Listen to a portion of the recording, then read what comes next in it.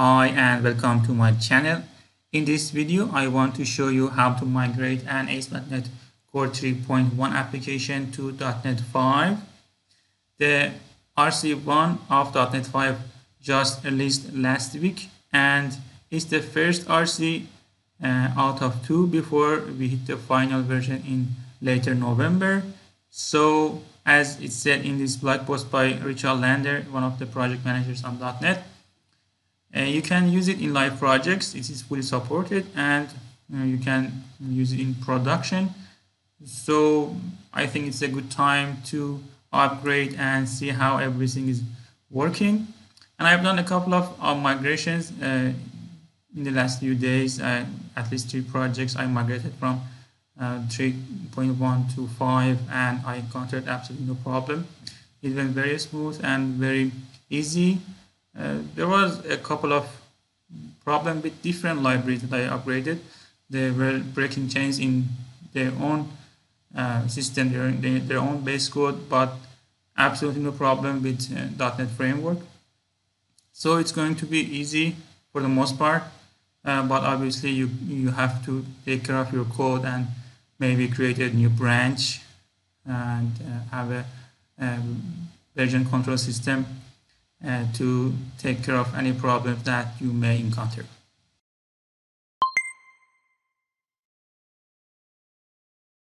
So that being said, let's begin and create a new project using ASP.NET Core 3.1 and then upgrade it to .NET 5.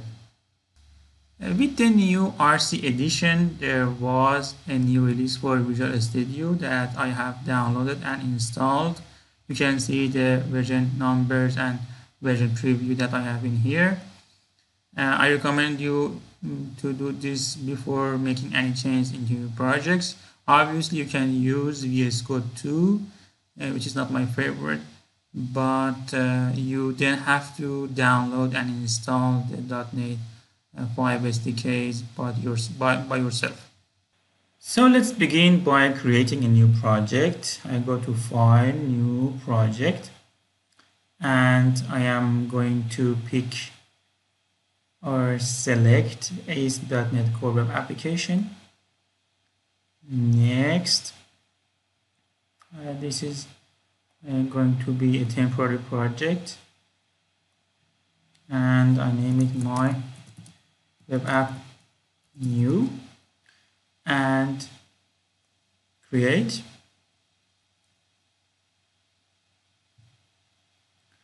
Then I am going to choose ASP.NET Core 3.1 and the web application template.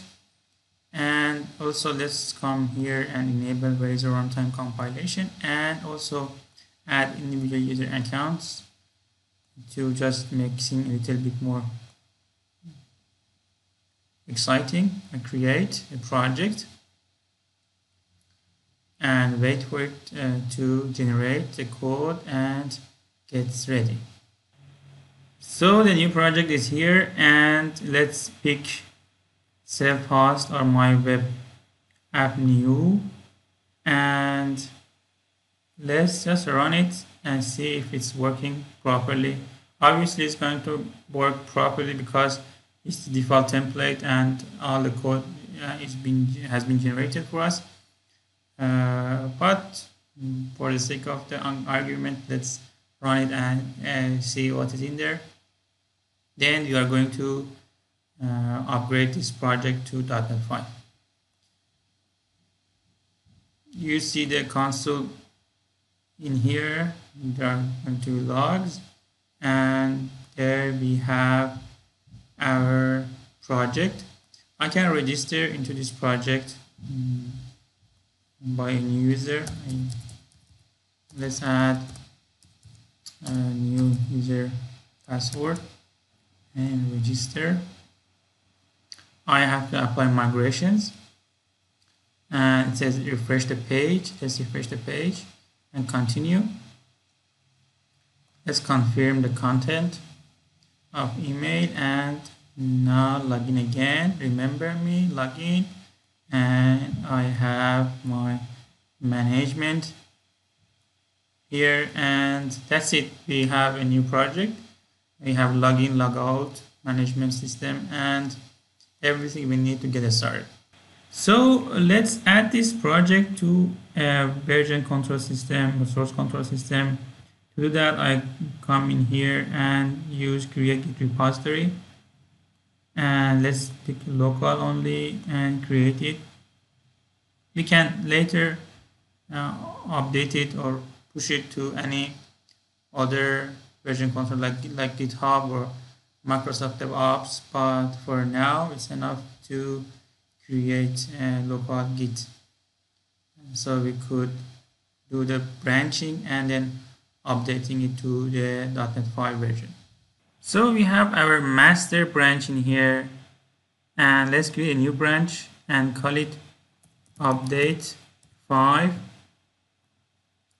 And this is where we are going to update our project to .NET 5. And the first thing we need to do is to go to project file. In here, use edit project file, and then just change the net core app to net 5 and save. Next, we need to update these libraries that have included in project. So let's go to manage NuGet package in here, and let's include pre-releases and go to updates, select all packages and just hit update in here and wait for the package to be downloaded. And I have also need to accept the license in here, so let's wait and see what happens.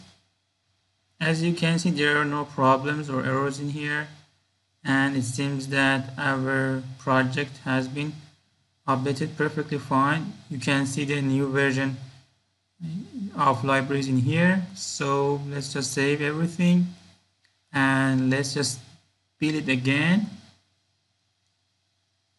and see if there are any problems or errors. Seems like the build process succeeded, so let's run the project again and see if it's working properly. We see the console in here, and voila, we have our new project, or the old project with the new version, and everything seems to be working fine. Let's log in again and go to management. So everything is working perfectly fine and we have no problem. So as you see, the migration goes very smooth. There are not many things to do. Of course, if you have multiple projects, a couple of libraries and everything, you have to upgrade them one by one, see if there's any problem. But for the most part, it works just fine and you will not encounter any problem. There are some obsolete code in here. Use database error page is not obsolete, and there is database developer page exception filter instead, but you don't have to make that change right now.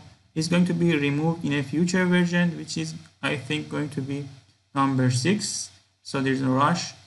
You can take care of these kind of problems by your own time, and it's just make it easier to update your project from an old version to a newer version. If you're using Blazor WebAssembly, there are a couple of more things you need to do before getting your project up and running again. But for me, that wasn't the problem. I was not using Blazor WebAssembly in any of my projects. So for me, everything went very easy. So that's it for today. I explained how to migrate an ASP.NET Core 3.1 application to .NET 5. In the next videos, I'm going to discuss more features of ASP.NET Core and C# 9 and NT Framework 5. If that's something you'd like to see, please like, share, and subscribe. And thank you for watching.